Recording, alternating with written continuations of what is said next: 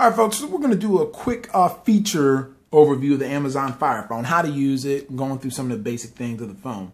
So cool thing is when you first turn it on, you're going to have this nice little carousel, very, very big, hit you right in the smack in the face. I mean, really cool, big icons, really explaining, what app you're on.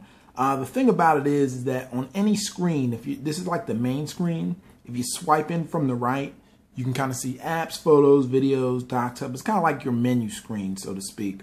Kind of showing you the basic, main things of the phone. And if you swipe in from the right, it's kind of like your Google Now / menu screen as well, from like maybe when you right click on the app on, in Windows, or if on your Android, you hit the menu button, or iPhone, maybe like a long press.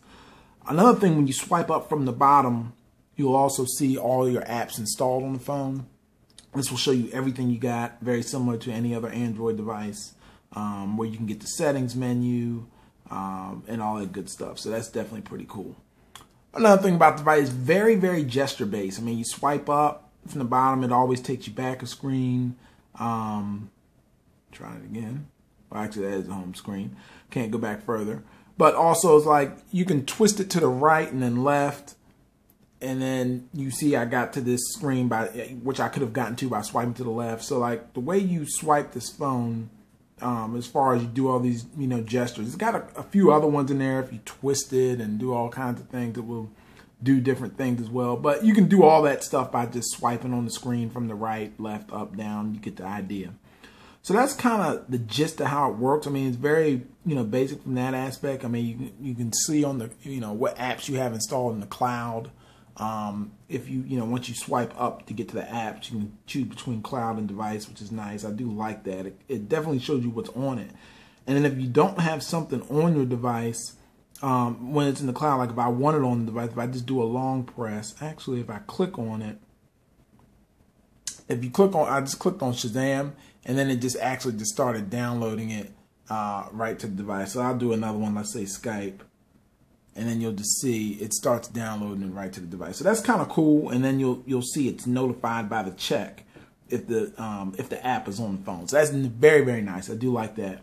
Kind of shows you what you have without you kind of going in some long menu list and scrolling up and down. So I do like that feature. Of course, you have the home button.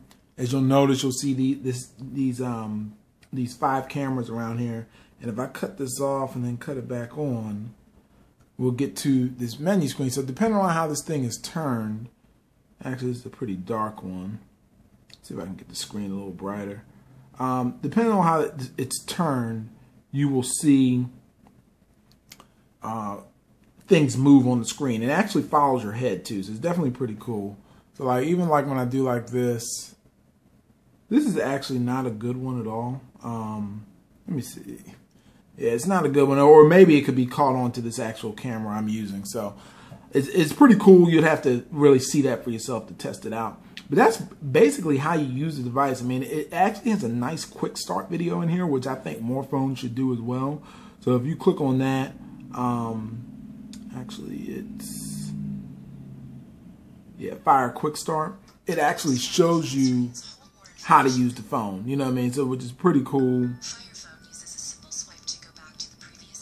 And just like some of the things I was just talking about, you want to get back to the previous screen, you just swipe up. So if I go into Instagram and I want to get back, I just swipe up.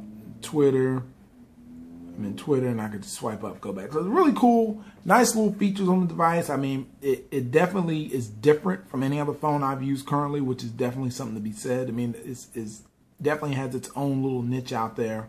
So thanks for watching. Be sure to check out the site, tech-snobs.com, for more coverage on the Amazon Fire Phone. Take care.